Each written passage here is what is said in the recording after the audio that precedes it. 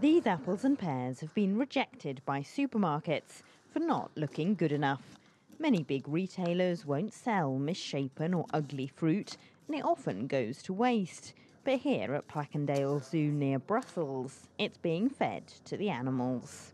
Consumers in supermarkets don't want to buy apples with a bulb or with a scarf in it, so that's the stuff we get. Campaigners want the EU to force retailers to donate all their waste food to charity, a law that already exists in France and Italy.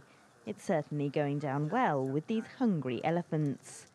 The 7 elephants here eat 100 kilos of food each every day, much of it apples and pears. And the zoo is now getting 400 kilos a week from food that people throw away.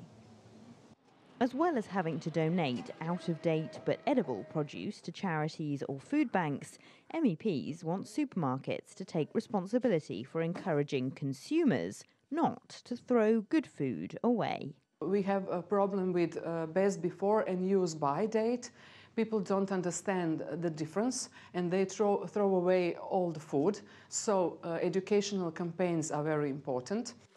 Retail bodies say supermarkets are already working to reduce waste, and the EU needs to concentrate on rolling back rules that make it harder to give to food banks. Fusion's project at the European level has identified there are 52 pieces of legislation that in one way or another impacts on whether you can donate food or we cannot donate food.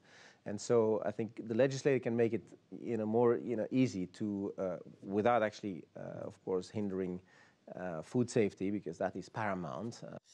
MEPs say their plans will halve the amount of food wasted in the EU by 2030. That would be 44 million tonnes a year less going to waste. Elena Casas, CGTN, Brussels.